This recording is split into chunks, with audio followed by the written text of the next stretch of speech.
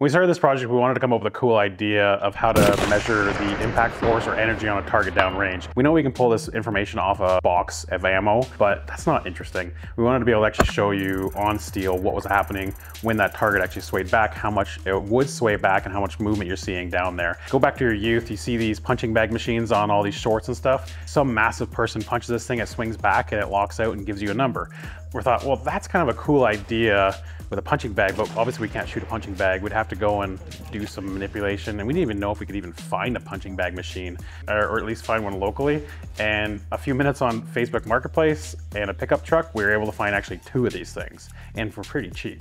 We are MDT. We design, test, and create precision rifle chassis and accessories to help you shoot better. So one of the guys at the shop went to go pick up 2 punching bag machines, and they got back to the shop. We had no idea what kind of condition these things were in, if we were able to use any of the internal guts on them. We got these things, we went and took a look at them, and nothing worked on them. They were totally gutted. So at this point, we're starting from scratch. We need to go and kind of assess these machines, see if we need to go and combine the 2 together, if there's one better than the other, and we started digging into it, and Remy started having some ideas, I had some ideas, and we started tearing stuff apart and taking grinders to things. So we all know how a punching bag machine works. You punch a bag, it swings back, it locks out of the way, it gives you a number. Well, that wasn't gonna work for us. We needed something to shoot at, first off, so a piece of steel, AR-500 like we do for all of our long range shooting. We needed a way to measure that angle of the steel coming back, and then we needed to show a conversion of some kind of energy on a screen so we could read it from a distance. The first one was very easy to do. We have tons of steel around. We literally just cut the bag off with a grinder, drilled a hole, and attached a piece of steel to it. After getting the steel on there, we needed a way to measure that steel moving, and that's when I had to call on part of our team here, and Remy was able to help us out with that. So at first, I kind of had to figure out, well, what do we have to work with here? We have a swing piece of steel, so what data can we get off of that? And what sensors would we need to be able to read said data? The most important part was the angle that the steel would swing back. You can use a couple different sensors to get the reading for the acceleration, for the angle, and then with those we can do some extensive calculations to finally figure out how much energy that bullet is imparting on the piece of steel. First step forward, we have to get some sensors. So I jump on Amazon, order a few sensors. Now we can code a little program to read that data from the sensor. We wire it up to an Arduino and then to the back of the piece of steel. So now we're out shooting, trying to see if we can get any type of accurate data from that. In the end, we got a ton of noise from the sensors and we could not get any consistent feedback. Okay, yeah, that one has some wonky readings.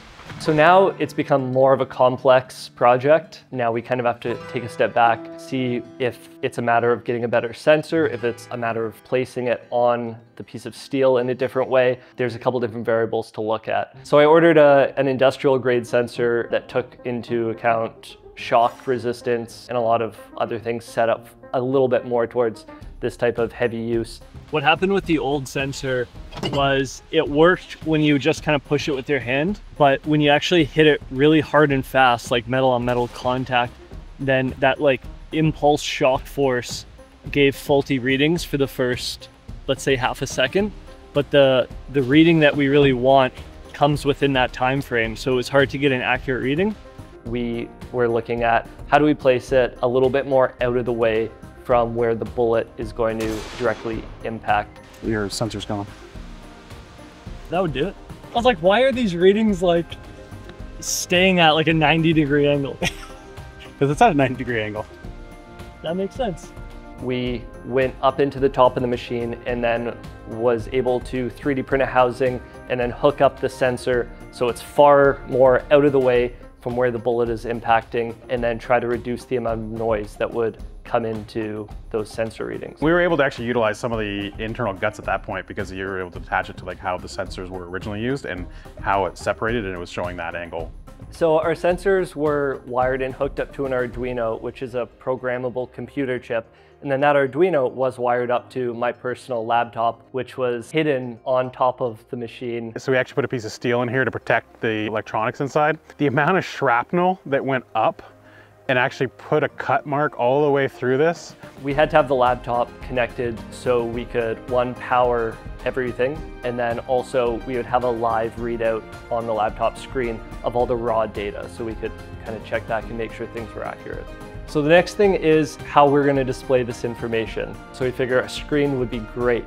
Now, we want to get it out of the way of any bullet impact. So we figured, hey, let's mount this screen up on top of the machine. So we built this really cool 7-segment display where it would show the numbers from the impact and give you the calculations in real time right there. We made this display, mounted it, and thought, yes, this is going to be awesome. And then when we go to actually shoot it and we walk away from the screen a little bit, we realized, hey, we can't really see it. Who knew a sunny day would screw the screen up?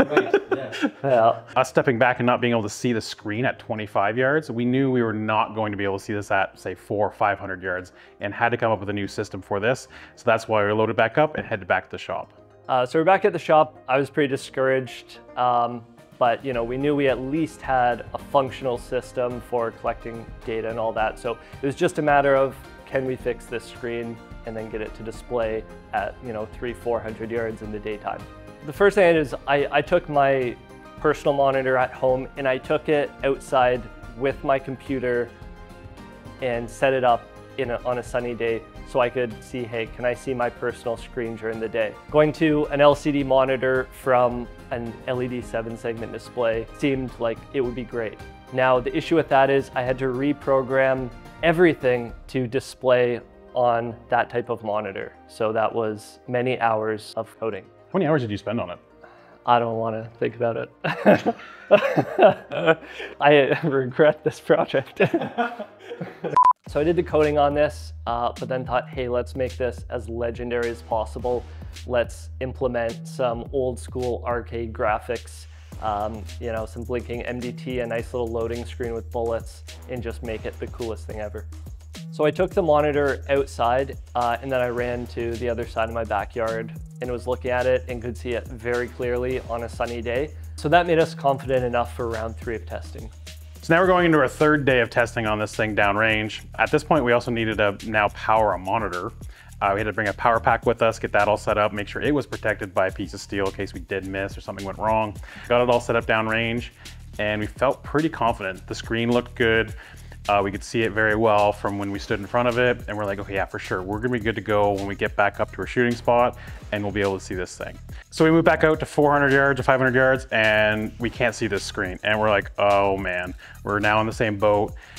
We grab the spotting scope, pull it out, and take a look, and thank goodness we could actually read the screen at that point. It was still fairly light, but we could read it well enough.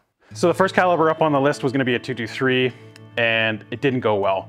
When we tested this before on our last session, we shot it with a 6.5 at 100 yards because we were really more concerned about how the sensor was going to hold up and if it was going to work. And we figured, hey, if it's going to work with a 6.5, likely it's going to work with a 223. Well, it didn't. We had really bad numbers, didn't work, it basically didn't read most of the time.